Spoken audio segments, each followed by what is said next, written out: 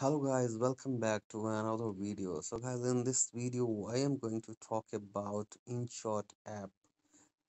Guys, if you are facing problem to save your video in InShot app, this video will be very useful for you. So guys, open your InShot app. So guys, when you edit your pictures or videos in your InShot app, sometimes you are not able to save your video. So guys, this video is helpful for you if you are facing such problem. So guys, what you need to do is that simply open your videos.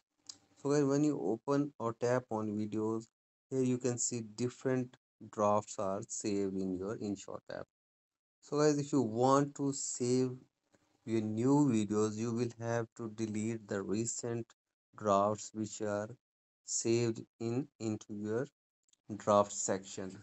So guys, you delete these drafts, you will be able to save your new video in this InShot app. If this video is helpful for you, please like and subscribe to my YouTube channel. Thank you.